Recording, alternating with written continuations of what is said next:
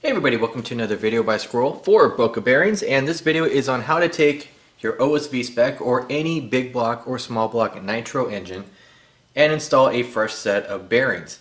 So for this video I'm going to be using my OS V Spec .21 here, a brand new set of Boca bearings, a pair of pliers with the tips wrapped with electrical tape, so electrical tape as well, a 2.0 and a 2.5 hex wrench, and also a bearing installation or removal tool. I'm going to use the Hootie set. So with that, let's start tearing down this engine. Alright, first up what I'm going to do is use my 2.5 hex and I'm going to remove the screws inside the cooling head. For me, I have a 2.5, you could have a 2.0, you could have a slot or a Phillips screw. So be sure to pick the right driver of choice for your particular engine.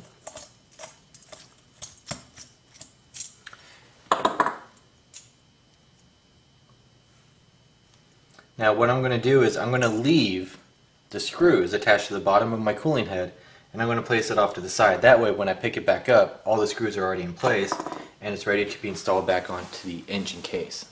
At this point I'm going to remove the head shim, and I'm also going to note a few things about the piston and also the engine itself.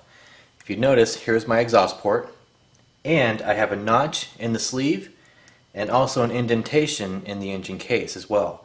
This means that the notch will match up to the indentation upon rebuild, so I should align my sleeve accordingly.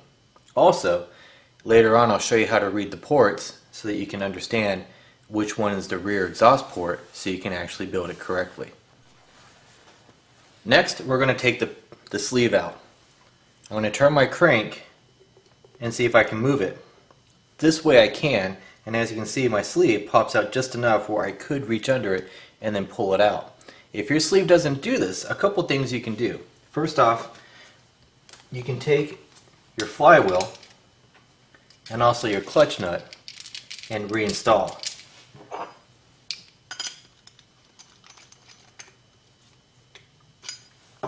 This will give you more torque to move your piston up and down. The other thing you can do is you can take a zip tie, fit it through the exhaust port, and then push up that way. Now if you notice, my piston is up a lot farther now. I can easily take it and start to pull it off.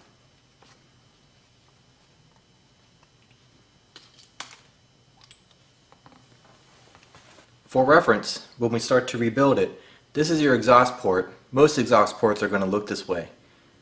The following are going to be your intakes, and as you notice, they're at different heights. Basically for more fuel, going up to after detonation to letting your exhaust out. Next we're going to remove the engine's backplate. For me, I have a 2.0 hex.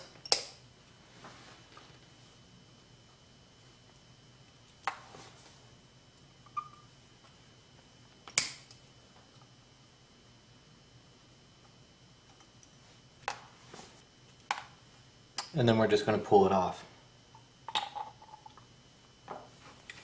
Now when we pull it off, we're going to note the markings, typically at the top, for the top of your backplate. If your engine is not a bump start, but a pull start, rotor start, or anything with the starting device, what you'd want to do instead is remove your starting device.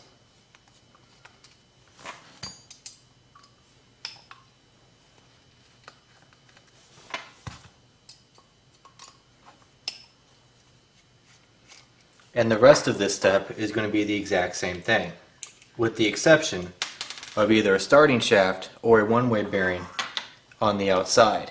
For this you'd want to take note which you have. For my engine I have an external starting shaft, which means I have an internal one-way bearing. It doesn't really matter either way. The things to note is where the one-way bearing is and also the orientation of the one-way bearing.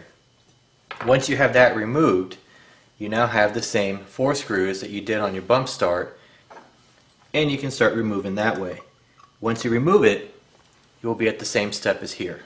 This next part is easiest to explain with the piston already removed. We'll go through the removal process, but first off, you have a 2.0 hex here acting as if it was the crank with the piston attached to it. We're then going to take a pair of pliers with electrical tape over basically the teeth of the pliers. What this does is it takes all the sharp edges out of it so it doesn't mar your piston. And what we're going to do is we're going to grab onto the piston and pull it off of the crank and then out. In order to do this, we have to look at where the piston is. At the bottom, it's inside a groove of the engine. So in order to remove it effectively, we have to move the piston all the way up. With the piston all the way up,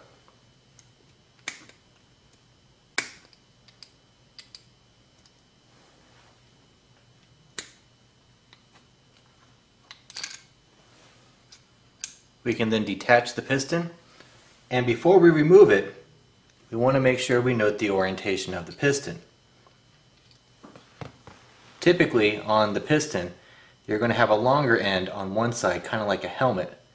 That longer end is going to be the back, typically, and facing towards the exhaust port, like so.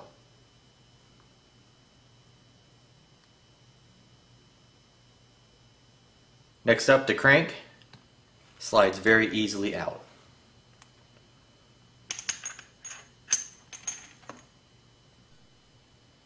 At this point of the removal process, we're left with just the two bearings, the internal and the external.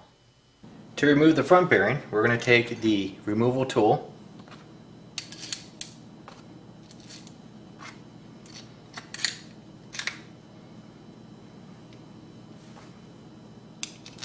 and install it onto the engine. Once it's installed, we're going to apply even pressure to all sides. This is key here. You want even pressure to all sides of the bearing, not any one particular point, which means you don't want to use a punch, you don't want to use anything else like that. You want to use the proper tools. As we start to tighten this,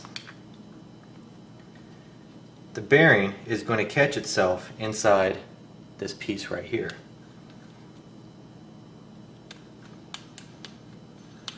And as we remove it, our bearing is right there.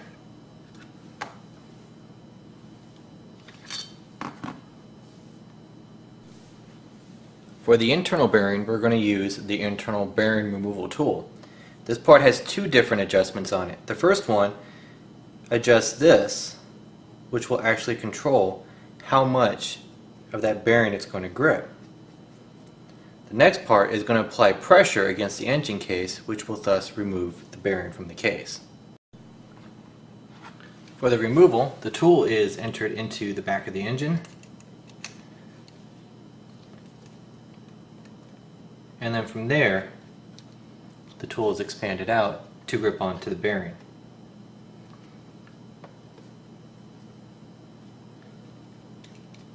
Once the bearing's been gripped, and then we're going to turn.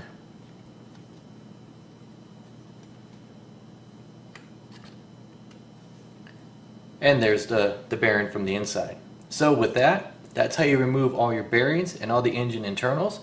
Now we can go on to the installation process and replace with good Boca bearings. So with that, thanks for watching everybody. Hopefully you enjoyed this. Take it easy.